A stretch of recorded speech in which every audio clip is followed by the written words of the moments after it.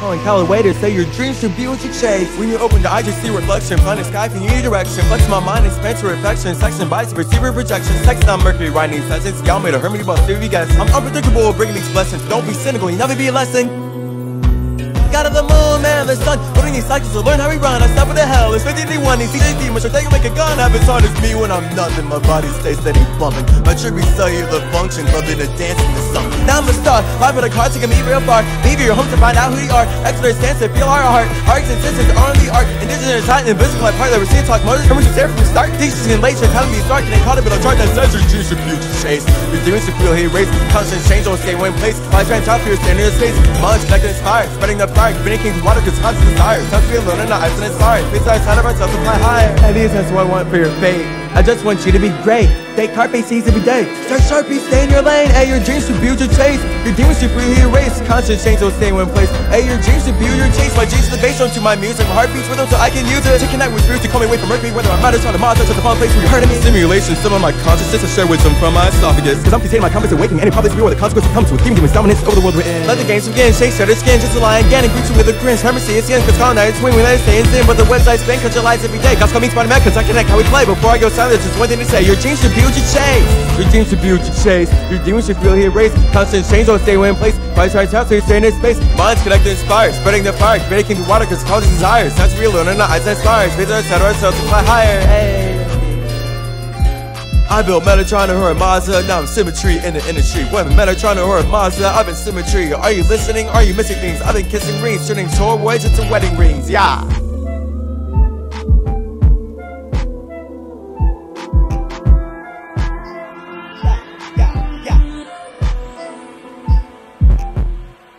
Welcome back to the final segment of our very important, very awesome, very powerful podcast with Jonathan, Seven Circles. We just got very deep into R.E.A.L.M. We're going to keep getting deeper into R.E.A.L.M. as we break out of the realm. Okay, it's all a circle, but now, okay, because that was a lot. We just covered a lot of details. We could have given you way more. We're not going to. Again, he's going to write a book. You can very well expect movies, a lot of stories. People will be talking about this idea, best believe, because this just made sense. Like, watch this over. Everyone can watch this as much as they want. Get the snippets like, oh, I like monetary. Oh, I like agriculture. Like, you can attack it from so many angles. Like, we just really took a Metatron mindset to addressing the world. That's why I have Jonathan here. I very much appreciate his natural Metatron mindset to being able to attack the multiple angles of how a system is functioning. Way to go, Jonathan. Thank you. Thank you for sharing. Very fire. Yeah, I appreciate you giving me the opportunity. This is my first podcast, and yeah, I'm thoroughly enjoying it every moment. Yeah, fire. Then you're going to come back, okay, because we still have to hear about your personal story. You shared it with me. Everyone, basic word is transformative. So when we have Jonathan on for the next podcast, we're going to get into his personal transformation that he went through so that he is even intelligent and aware enough to create these connections and be able to talk with us like he does today. That's later. We're wrapping up this podcast with a little talk about his ayahuasca experience. We heard he did a little psychedelics. Is that true, Jonathan? Absolutely. That's exciting. Absolutely. You're on the perfect podcast to talk about it. If you would like to share what you unpacked or what you realized in this experience, any connections, let me say this about Jonathan as well before we wrap up. This is the man that taught Tahuti Trismegistus more about his life path. So he's a number man. Like, he really picks up this number shit. That's why he's a big proponent of numbers don't lie, even though I can challenge him and be like, but numbers do lie. In his space, his relationship with numbers is different, which is why the symmetry makes sense to him. This is why he's developed R.E.A.L.M. This is the whole point of him really being seven circles. It's just conscious circles, and he's separating himself from others, and then that just leads to you building your own universe. 7, 8, 9. Now he's realizing who he is as he branches out through reality by investing in himself. Very lit. Psychedelics are all about investing in yourself. I'm pretty sure, right? Beautiful. Yeah, it is. So I think it's important to talk about psychedelics because we finished off talking about medicine, the medical realm, and in my opinion, my humble opinion is that psychedelics are actually true medicine, and it's a good medicine for someone who has been really indoctrinated in the system of the realm. There's been plenty of people who have been addicted to heroin, who have been on alcohol and they can't get off, and they had one psychedelic experience with ayahuasca, and now they no longer are addicted to these things. You know, so it's beautiful in that sense. So psychedelics, I want to say that to me, when you're operating off of a psychedelic, what you're doing is your attention, your consciousness, your awareness. And more specifically, ayahuasca is DMT, which is naturally produced in the body. So a psychedelic isn't just some random drug. It is a natural compound that we should be producing. And when you consume it from plants, you can hyperactively communicate with the universe in different ways, which is probably, what you went through. Absolutely. I mean, your pineal gland, right, secretes it, and you're secreting it when there's no light around through melatonin. And there's something even called dark room meditation. I interviewed a guy, did a podcast together, and how if you just immerse yourself in the darkness for a long period of time, you're naturally going to have a psychedelic experience. Right. This is kind of what is happening when you're dreaming. Yeah. Or people who don't get any sleep, they have psychedelic experiences. So with that comes is you get visuals. But what I wanted to say is, it's like when you're conscious, me being a consciousness, me being an awareness. When I do psychedelics, what I do is my consciousness is being attached to the consciousness of the of Aya, as I call her, or ayahuasca, right? And now she is able to take me into her realm of existence. And through that realm of existence is where the magic actually happens. So in my opinion, astral travel. Exactly. In my opinion, in order to experience different realms, is that you have to attach yourself to the thing that you want to experience. So, for instance, if a wolf, and that's just how thoughts work, of course, right? Well, yeah, but like check this. Like if a wolf, go ahead.